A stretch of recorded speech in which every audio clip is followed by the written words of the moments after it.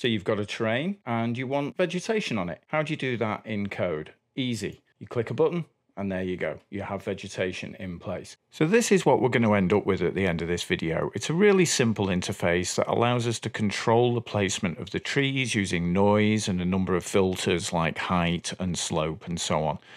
So here we're planting the trees at the steep areas, but not at the very top and not in the flat area in the bottom. Really simple stuff, but very effective. So let's have a look at how we can do this. I've created a simple demo here. Let's take a look at the demo first, then we'll dig into how it works. We're going to open up our tools menu, and this is the first simple solution of our placement. So we're going to generate a noise map, and we have a noise map in the green channel there. We'll leave the density at 50%. Let's bring a prefab in that we're going to place, and then click Place Objects. And after a short while, we can see that we have placed a whole bunch of cylinders down on our terrain here based on that noise map. Let's show how that works in code. So up here is our code, and we have two classes.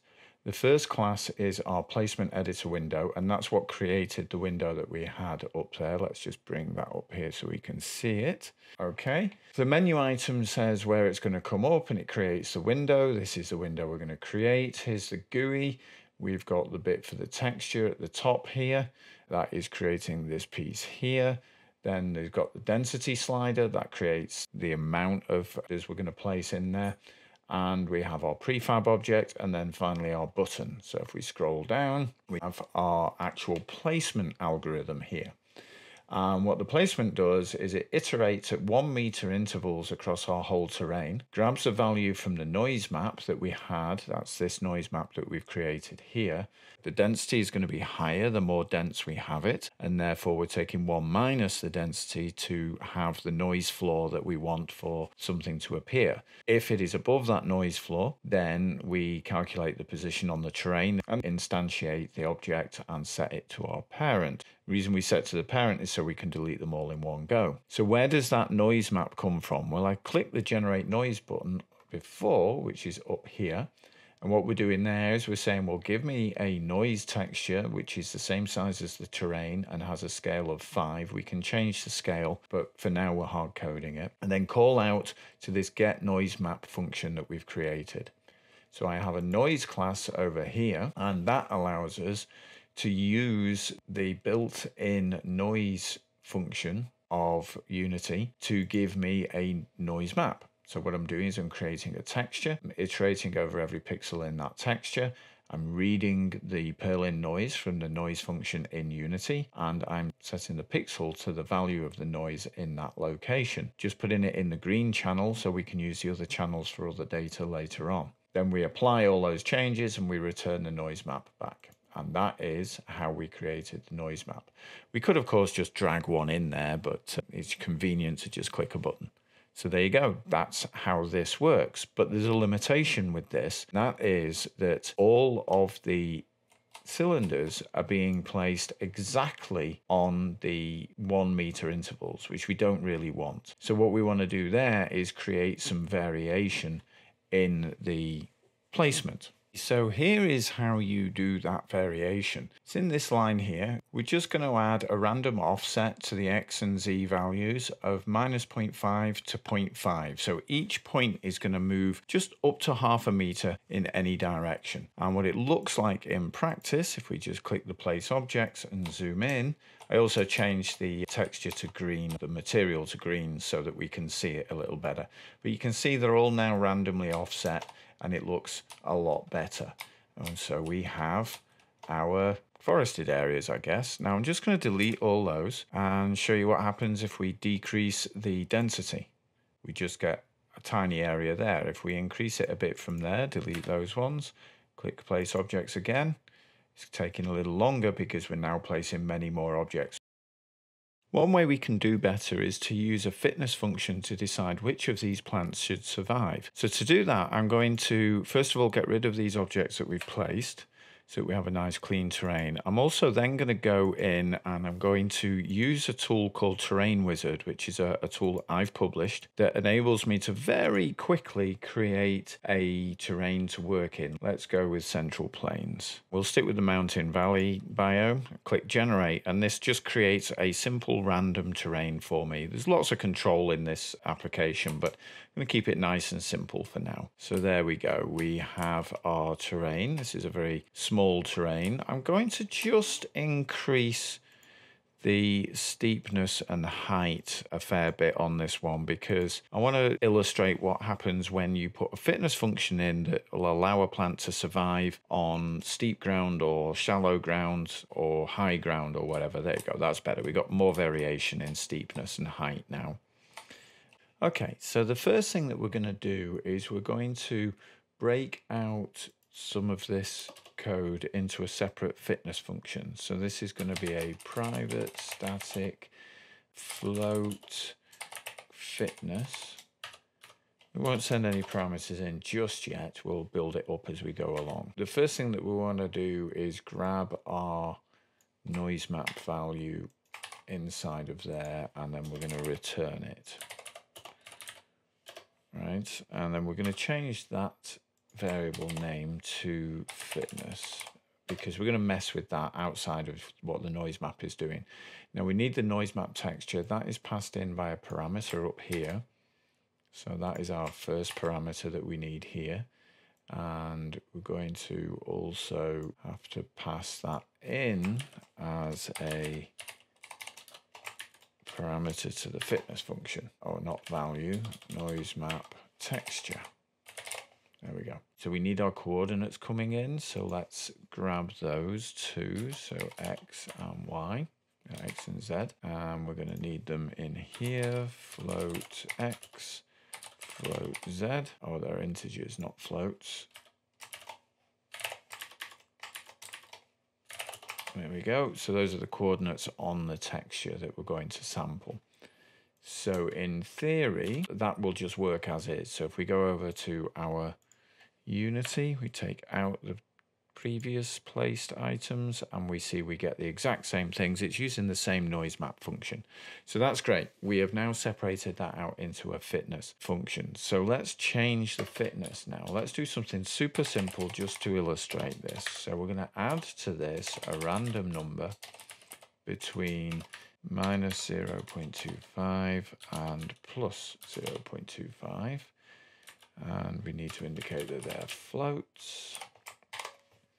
And now what we're doing is we're randomizing the fitness. So if we come over to Unity and remove the currently placed objects, click place objects again, we find that it is changed. We do still see the noise pattern in here, but we are seeing fewer items in areas where the noise was weaker. And in some cases, we're actually seeing more. So it's spread out a little bit more into these other areas. So that already looks better in many ways, but it's still entirely random. So let's reduce the effect of that randomness and we'll regenerate just so we can see that. There we go. That's a little better. It's a little bit more intense change, but we also want to do things like not have it appearing on these steep slopes here. We don't want, for example, our trees to be appearing on steep slopes or onto higher ground. So let's put in a function curve that will prevent them appearing on very steep slopes, like these ones here, for example. All right, how are we going to do that? First, have a look at what it looks like. So this is what it looks like when we have implemented this. We're not getting it on the slopes as described. There's the odd occasional one comes through because that's just how it works, right? So how do we do this? Well, here we've changed the fitness function. For now, I've completely taken out the randomness so that we can see the difference clearly. And then we have this little simple piece of code here that grabs the steepness from the terrain using getSteepness. This uses a value of 0 to 1. It's a normalized position on the terrain. We're saying if it's over 30, then subtract 0.7 from the fitness. Now we'll parameterize this later, but for now that'll do just fine. And that means now that when we objects, if I delete that and hit place, you can see that we're getting the effect that we want. And we can do, okay, so let's do that exact same thing with heights now. So we're going to copy that and just paste it in. And we're going to need to make a few changes here. For example, this is now going to be height. We're going to use get height. Now, for some strange reason, this uses the integer values, not the normalized values. I don't know why it's inconsistent across the different methods. There's probably a good reason for it, but I have no idea what it is. So you just have to figure it out. And let's go with, say, 45 meters. This isn't a very high terrain. So over here, we can now go and place our objects. And you see, we're not getting that clump up here because that's too high. If I just show you the one without the height in, and you can see that there are trees up here as well.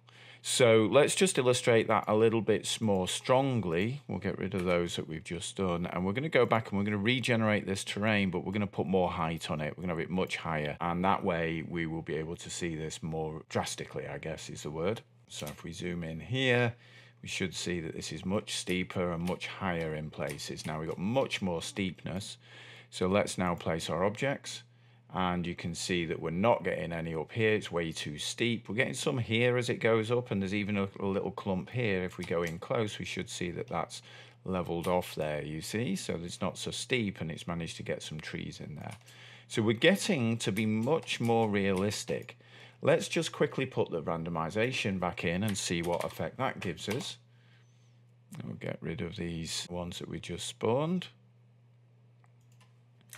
And hit place objects, and this will give us a little bit more of a random feel to it. There's still very clearly this noise map in here, but we're seeing more of the randomization in these kinds of areas here where it's on the edge of being too steep or too high.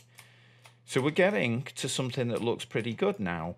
How do we put those values that we've just created into the editor over here? So here's what we want the UI to look like. We're going to have a max height slider and a max steepness slider, and they're really easy to do. You could do a lot more than this, but we're just going for something quick and simple right now. So we're going to need two new variables, max height and max steepness. We're going to give them defaults of 130 respectively. Then we need to add those into the UI. So that's these two lines here. We've got a slider going from 0 to 1000 for height. Later on, we might capture the height from the terrain and make that dynamic, but this will do for now. And the steepness is always from 0 to 90 degrees.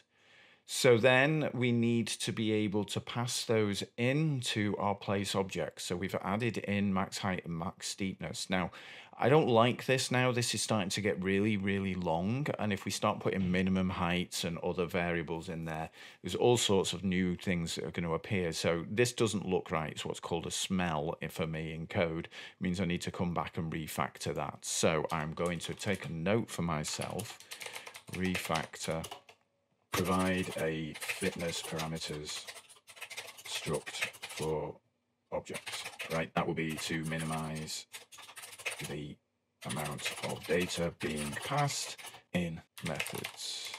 And you'll see why when we come down here, because we also have to pass that information into our fitness function. So we're now passing additional information in here. So if we had a load of that kept in a struct, then we'd be able to just pass that struct around. But this line, other than having that extra data passed in, doesn't change. And then in here, we're capturing those, and we've replaced our hard-coded values. Click Place Objects. We now see that we're able to control how it's placed. If I decrease down to maybe 88 and decrease the steepness, take out these objects, and hit Place Objects, you can see we're still getting them up here, but we're not getting them on the slopes here. Let's reduce that down to, say, 50, see what we get here.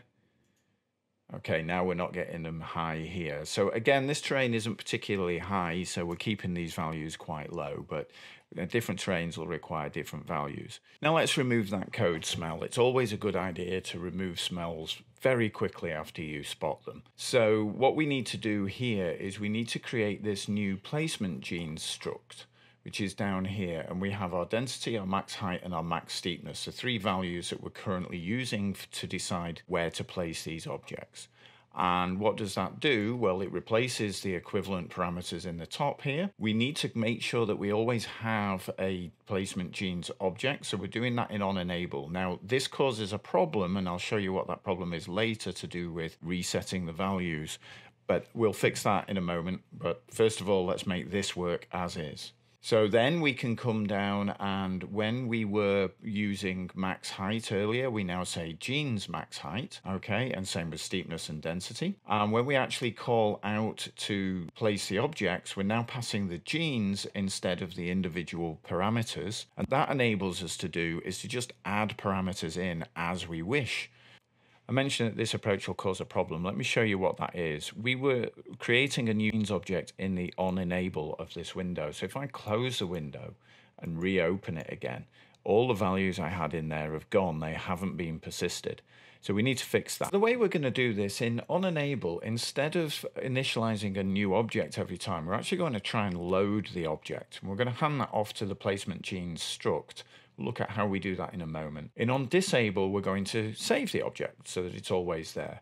Now, what's this genes save name? It's just a parameter which calculates a unique name for this product and this particular scene. So we can save them on a per product, per scene basis. So how does the load and save work? Well, that's down here. In the load method, we're saying if we already have a value, just load it in. And we're going to use JSON to parse it from a string into an object and return that object. If we don't have a value, create a default one to get started. And then in the save, just the same thing. We're going to save the JSON into the string.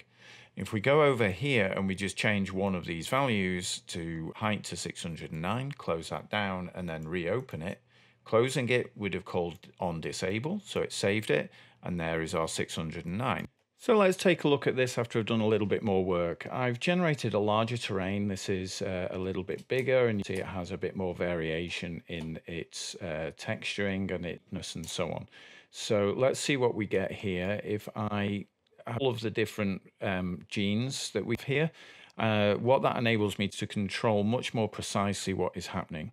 Now, because this is a bigger terrain, it takes a lot longer to spawn, but here you see the results of randomization, no filtering of location or anything. We get a tree every 1 meter. You can see it's very rigid in this bottom picture here. If we take those out and put in the noise map, I'm going to have to read. And now if we play again, it'll take a little while, but we can see the noise map is coming into play here. That's great. So let's add in some randomness to the location and the effectiveness of each of those locations, or natural results coming in here. But let's say we want this to be mostly on the hills. So let's up that bit and delete those. A rigid line at the bottom here. It's all coming all the way up to the top, so it's perhaps a bit high. Let's bring that down a little and try again. Very tops, but we are getting them on these very steep places here, so we probably want to introduce the steepness, and let's say only up to 46, and we can remove both of these sets of objects. Rule in place, and now you're seeing we're only getting on the fairly flat bits, so that looks pretty good to me. That looks like it could be a mountain pine type tree, odd one just coming down the hill where it flattens out a little bit. We could allow it to go a little steeper than that, so let's remove those objects and spawn again. Now they on some of the steeper objects, you have quite a lot of control using this approach. We could increase into initial play. You can see it looks great around these cliffs. It's following the actual line of the soil that exists. So this is, for a very simple system, is very effective. But we can do much better than this, and in later videos I'll show you how to turn these into actual trees. We'll also perhaps look at genetic algorithms for figuring out how to place these in more clumps of different types of plants and so on. But for now, I think quite enough. Don't forget to subscribe, and see you again. Bye bye.